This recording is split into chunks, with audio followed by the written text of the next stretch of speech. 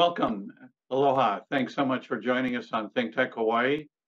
We're honoring the 60th anniversary of the March on Washington and taking some time for a little reflection and some other thoughts on where we are, where we might be headed, and how we might steer things in a healthy direction if possible. We have with us today Professor Vernellia Randall, Professor Emerita of the University of Dayton School of Law and the leading creator of the racism.org website, which has an incredible collection of materials and articles and information on racism and the law and society.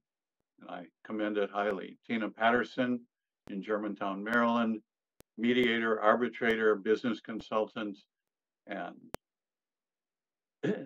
background in many areas of business and law experience. And Jeff Portnoy, one of our leading First Amendment lawyers, media lawyers, partner at Cade Schutte. And also, if I remember right, Jeff, you got a trip last year to some of the civil rights history in the South. Yeah, I took the civil rights tour, which is now a big item of tourism in Alabama. So I guess one thing has changed in 60 years.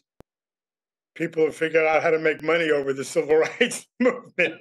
It's quite an intriguing and fascinating trip, and I think everyone should do it sometime in their lifetime. Go from Montgomery to Birmingham to Selma, meet with people who actually were there.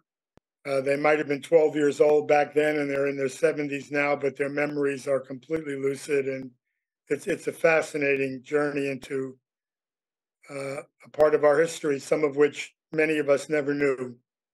Well, it was probably before Tina's time, pretty much certainly within yours and Professor Randall's and my time. Professor Randall, what are your most vivid recollections of that march and that time? What sticks with you? My recollection is just a distant sort of, I was living in Amarillo, Texas. I was 15 years old and I was in an abusive situation. So I was not, I remember my parents talking about it. I remember people at school talking about it. I don't remember watching anything on TV. I don't even remember if there was anything on TV.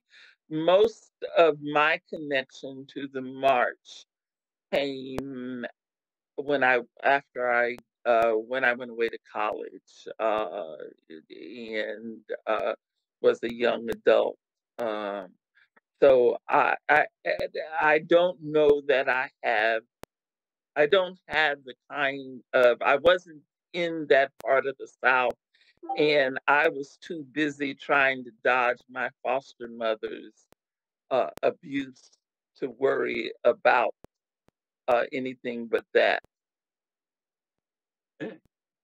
I just got through reading a biography of Martin Luther King, all 600 pages, and there is extensive discussion of the march and the events leading up to the march, and actually the political and other issues that divided the Black community as to whether the march was or was not a good thing. You know, it was about the time where the more active, a more aggressive Black movement was taking hold, you know, about nonviolence not being the way to accomplish anything, and what would the march accomplish. And there was a lot, of course, I never had a clue of the disagreements about the march in general, either before or after. There was even significant disagreement as to how effective it was within the African American community as to whether it did good or not good. But you know, as a spectacle, it certainly was important and critical to those of us who really didn't have an understanding of what might be going on. And I don't know, I'll defer to others, but it seemed to me that it did move things forward. If you ask me today, are we better off than we were? And I don't mean we, but African-American community. I don't pretend to speak for them, but it seems to me as a white male, I don't think things are much better than they were the day of the march, but I'll leave that to others to opine. So Tina, let's fast forward to 2023, looking at it from a different perspective of one who was not a teenager back at that time, or maybe even around at that time. What are your thoughts? What most sticks with you about what the march still means? Chuck, you're quite generous. I actually was around, but I was under the age of 5, so I have no recollection of the event itself. I'm going to take this from a two-pronged approach when I think about this topic, because I think Jeff touched upon a couple of aspects, which is the background and leading up to. And one of the books that really brought this to the forefront for me was Donna Brazil's book, Cooking with Grease. And she talks about an element that we see now, and I think is important moving forward. Where were the women? Specifically, where were the Black women? They were not present as speakers. There was division within the community about who should speak, why they should speak, but also what was, and I'm going to say this: the dream. I have a dream versus I have a plan, and there's this confluence of war on poverty, the industrial complex, and war, and women's rights all taking place at the same time. So when I think about 2023, I think about, for me, 2008, August 28th, 2008. I was in Birmingham, Alabama, doing some work on behalf of the Kellogg Foundation regarding the status of race in the U.S. and bringing together organizations and asking them, what did they see the future of race in the United States in terms of race relations and the work that had been done. And sadly, the organization said, we're concerned. We're concerned because it's still dangerous for us to drive from Mississippi to Alabama. We're concerned because it's still difficult for those of us who are below the Mason-Dixon line. And folks, Mason-Dixon line is actually between Maryland and Pennsylvania. I know you guys know that, but the general public thinks it's further south. It's not. It's that quote north. That it's difficult. And this continues to play out. But I mention this date also because this is the date that a senator from the state of Illinois accepted the nomination from the Democratic Party to run as a candidate. And there were people who said, it'll never happen. We will never see an African-American male, or much less any African-American, serve in the highest seat in the executive branch. It happened. And so fast forward, where are we? I still think we're still stuck on where's the plan? There's all these divisive and divided perspectives. I know there are some who felt like, well, the speech was intended to be a cure-all. No way, no how, not possible, because you got so much strata that you're trying to address. And that dialogue, and I noted one, not a lot of media coverage.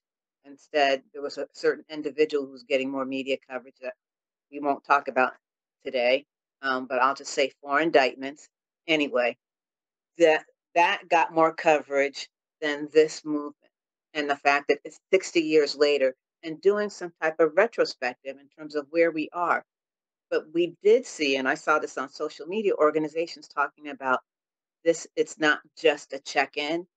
This is a movement, and we have to carry the baton forward. I still raise the question, where is the plan? And it's what we've seen, and I particularly think it's poignant that we've had 2 shootings within the days following, and they're both called hate crimes, but they're race related, and at underlying it is someone feeling that they don't have their dream is being crushed by somebody else, and their way that they're acting out is appalling, but it's also indicating that we still haven't gotten to the root of what we need to move forward. So lots of work to be done. no, I don't have a problem with the dream. Where I'm concerned about is what's the plan moving forward. And now that we've got these other factors coming in. I kind of agree with you on the idea of having the plan, but I think it's got to be white people to have Yes. the plan. Yeah. That and that's largely because they're in control of the power structure. They're in control of the government. They're in control of the wealth. They're in control of all the choices that are being made, and that being, and I'm talking about Black people, and I want to center it on Black people, not all people of color, which I understand and fully support, that we're all in similar oppressions. But I can speak from Black people and what's happening to Black people because I am Black. And what I have seen, I agree with Derek Bell that that there will that racism, racial discrimination, and racial oppression will be a forever part of the United States. Because I think what I've seen is a well, first of all, through study and experience, that uh, there are no laws passed, there are no wealth given in which it is not controlled, and privilege given to whiteness. It might not be explicit, but it is done that way. And at some point, white people have to step up and say, we want to give up the privilege. We're going to stop fighting. And that means providing Black privilege. That means really reparations. That means undoing all of the harm caused by slavery and segregation. And what I see is whenever there's any minute attempt to do something, there is backlash. And that what's put in place is more severe or equally severe as what left. So we thought, well, the 14th, we had a war to get rid of slavery. Really? Then why did we do 14th Amendment that kept slavery? I mean, not 14th, 13th Amendment that only got rid of some forms of slavery. And this is what I see continuously. Never say, yeah, we're going to get rid of all kinds of slavery. Oh, we're going to get rid of some slavery, but you can still enslave people if they're in prisons or have been convicted. Same thing during Jim Crow. Right after the Civil War, and you had reconstructions, and you had, oh, okay, Black people are coming out of slavery sick and uneducated. We need to build hospitals and schools so that we can get them well and educated. How long did that last? A couple of years, because nobody wanted to pay for it. So the lack of reparations goes all the way back. And then laws passed to enslave. I don't want to, my point, I don't want to go through a history lesson. It's just that all the way through, there's been white backlash to Black progress. And if white people want Black people to to to have equal footing in wealth and education and housing and all of this other stuff, then it's going to be on them to do something to make that happen. I I have no hope that that will happen in my lifetime or my grandkids' lifetime. Well, whether it's a dream or a plan, I think the reality, unfortunately, is that it's not going to happen. It hasn't. And what makes anybody think it's going to happen now or 10 years from now? That people's prejudices, biases, emotions are going to change. Sure, things can be done legislatively, Civil Rights Act, and go through one after another, open up public accommodations, but actually, when something is imposed on people, it creates a reaction, and so I think it just shows that, unfortunately, whether it's the color of people's skin or not wanting to associate with anybody you don't think is the same as you, and I think it's worse now.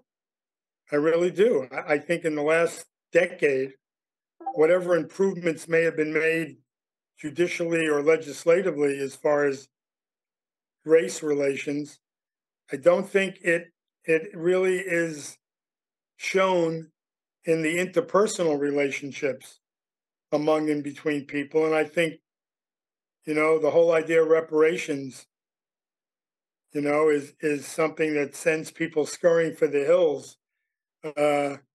Those who oppose the whole idea that, why am I responsible for something my great-great-grandfather may have done? But, there's always hope. I think that's what the Martin Luther King philosophy was. There's always hope. There's always a dream. But no, I don't think that was his philosophy. That was one thing he said. His philosophy was that white liberals are never going to step up to the plate. It's the moderate white liberals. And he was getting the whole thing depressed behind the lack of his philosophy was jobs. People have dropped jobs from the whole thing that he was going on, economic empowerment. I think whatever he said about a dream, that was one sentence that he had a whole philosophy. But I mean, I don't know. I don't think the laws, look at the civil rights laws. The civil rights laws have never privileged Black people in a way that we needed to be privileged. Why did I say that?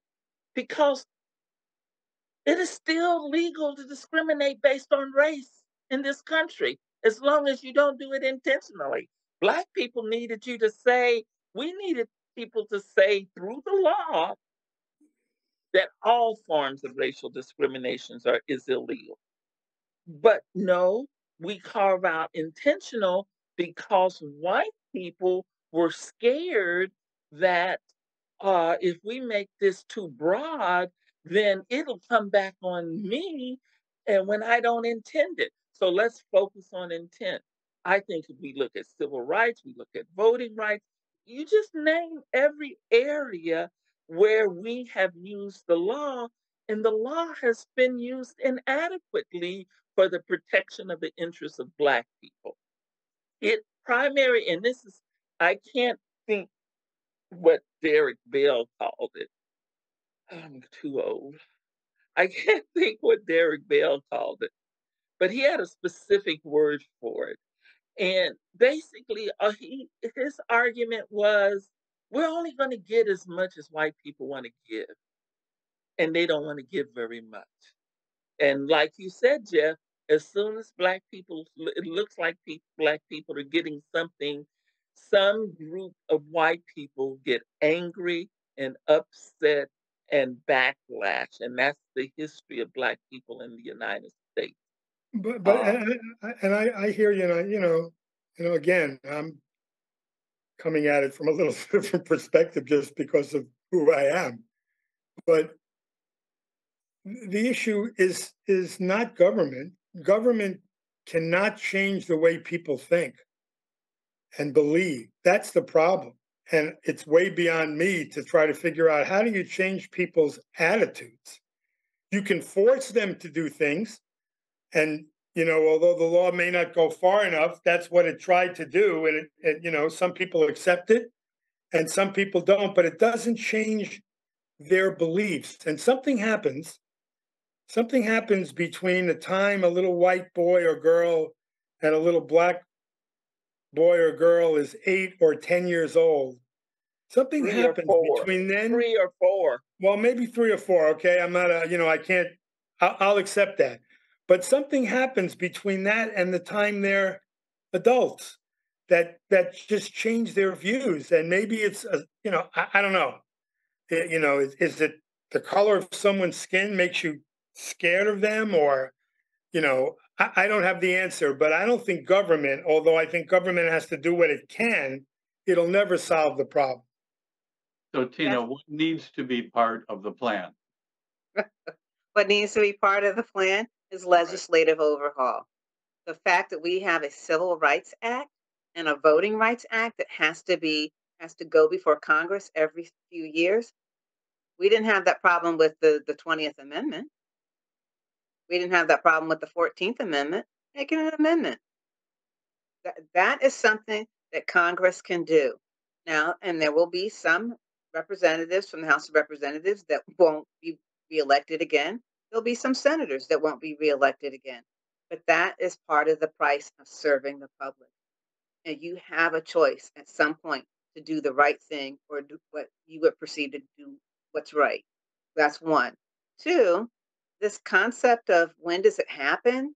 Oh, it happens in the household. It happens when the child is watching television, changing the narrative. Now, does that mean I'm saying big brother or big sister needs to go into every household? Absolutely not. But what I am saying is some part of that conversation that Professor Randall talked about is instead of coming to me and asking me to talk to your white friend, you talk to your friend. You talk to your friend when you're having that dinner and someone says, oh my gosh, what's Juneteenth? They're at it again. First and foremost, who is they? Secondly, explain what Juneteenth is. I'm not saying you have to buy into Juneteenth, but at least know what it is. I know who was on the Mayflower. Why not know who was on what Juneteenth is about?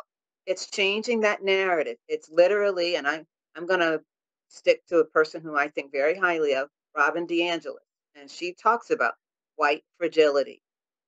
We don't want to talk about it. It's literally saying to that friend, I appreciate the fact that you're crying, but I don't need your tears. I need you to be an ally when I'm sitting in the office and I deliver a statement, and then someone else in the room either talks over me or takes credit for my work. Those are the things that need to happen. It's no longer saying, oh my gosh, that poor person, he's really upset. No, it was a hate crime. This person, Dylan Roof or whomever else we want to talk about, did this because he believes you are less than and I can eliminate you without any repercussion. That means talking with some of our law enforcement and saying equal application of your intake process. When you stop me, it shouldn't be with, and I'm not saying this is all law enforcement, it should be with, let's find out what's going on versus automatically assuming I've done something wrong. Jeffrey, I agree with you. We can't change people, but we can certainly talk to what's an acceptable standard. The fact that we constantly, oh my gosh, the shooting happened. Oh, what are we going to do? Folks, really? What we need to do is talk about. I'm sorry. Go ahead, Professor Randall. I don't want to cut you off. I have just read an article about the thousands of stops made in New York and only 5% white. That's the enforcement, racial disparities in the enforcement of laws and the implication of laws. That's something we can do about, right? But I also think laws change values.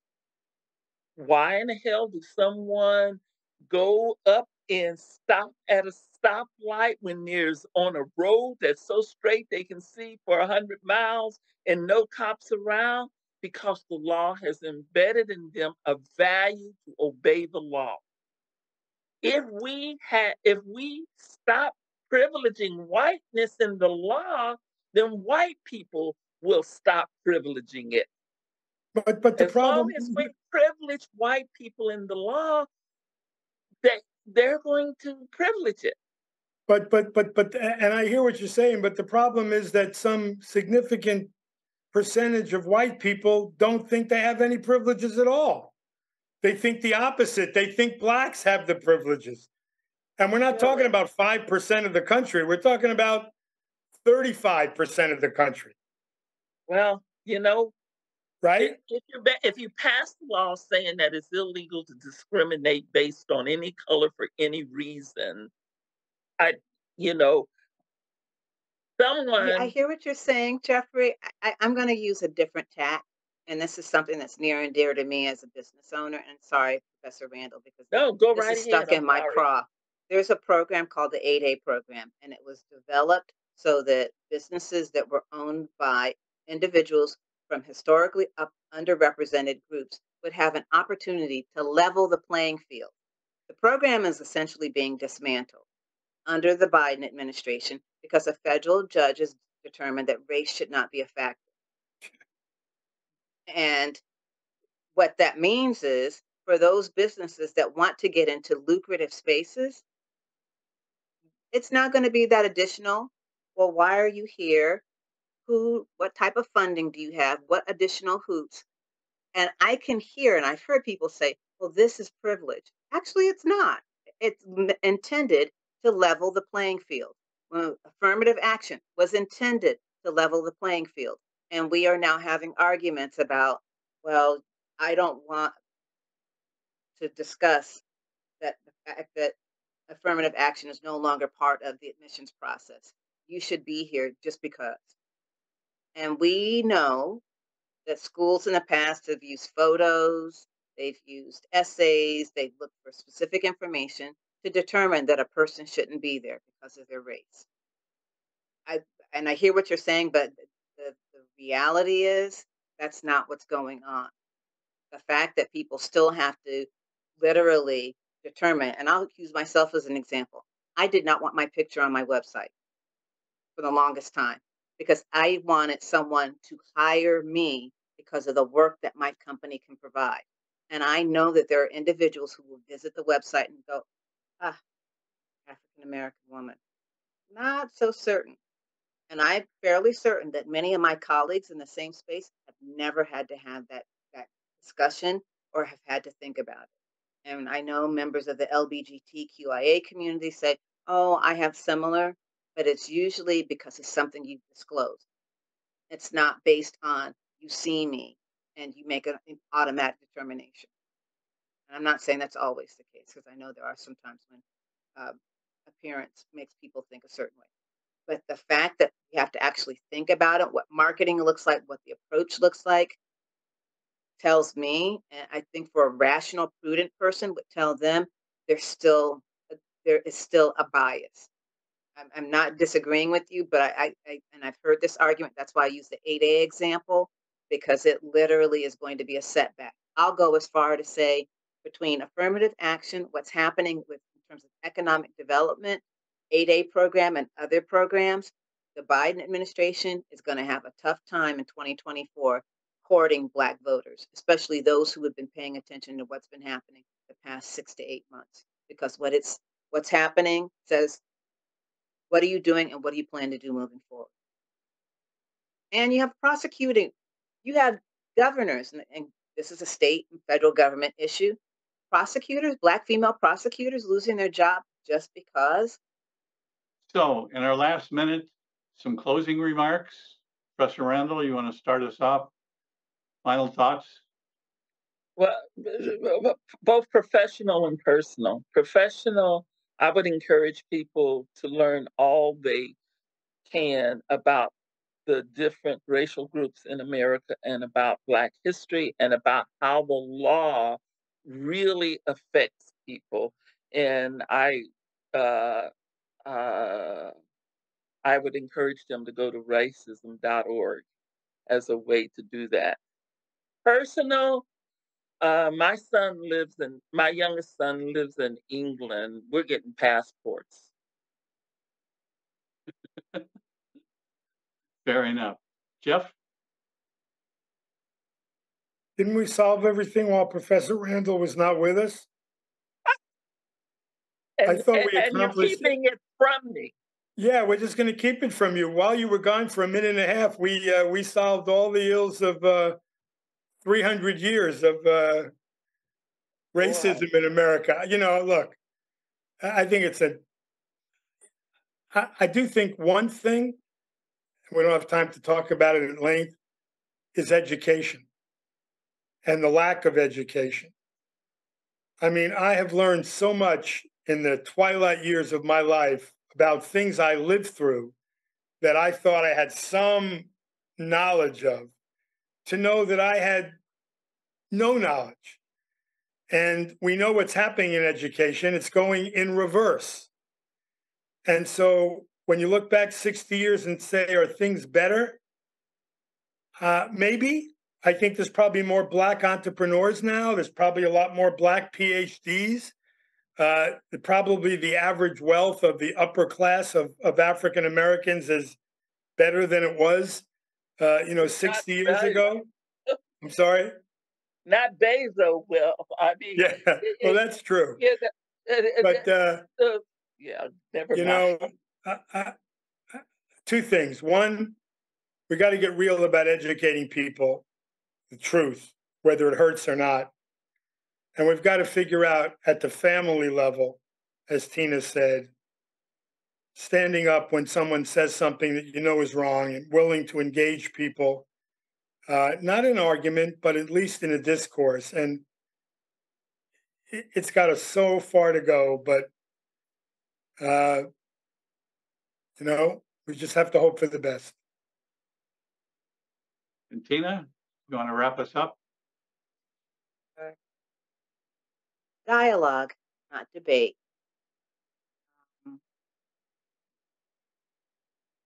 Guns, murder, this should not be the first choice when you disagree. And we're all in search of the truth, but I would tell people, don't trust, but verify. Don't trust TikTok, YouTube, Nene and them, your favorite cousin who listens to a station that you're not really sure about. Verify it. Talk, read, and dare I say it, go to the library, get a book. You don't want to get a book? Go to Audible, but get solid information. The amount of disinformation and misinformation abounds. You don't want to do that? Talk to an elder and ask them what happened, and then go and ask somebody else. But talk, have a real dialogue. The sound bites that you get in 240 characters, half the time is not accurate. Yeah. And Jeff, you were going to say something. I'll pause. No. It doesn't matter. I think what you're saying is, quite profound. You say go to the library, and I was going to say, yeah, if you can find the book. This is true. And so let me say this: go to an independent bookseller. How about that? So thank you all. Kind of drawing together, we're hearing there's a common theme underneath, and I'm hearing learning has to happen on an individual level, on a community level, on a societal level, and it has to be learning together, not in homogeneous, self-reinforcing, implicitly biased groups, but in truly heterogeneous groups, true salad bowls of humanity. Maybe there's some hope if we can move in that direction. So it's all there. When you have prominent elected officials in high positions saying that slavery for a lot of people was a good thing because it tossed them, it allowed them to develop a trade, we've got a long way to go. A long way to go. But it's also a reminder, if you know better, remember in November, go vote. Expecting somebody else to carry the torch to make the change is not the answer. You carry your own torch. The collective torch brings down the house. What a great way to wrap it up. And it may be that the generation in the best position to learn and change may be the one that helps make a difference for us, including at the ballot box. Thank you all, Professor Randall, Tina, Jeff. Thank you, folks, for joining us on ThinkTech Hawaii.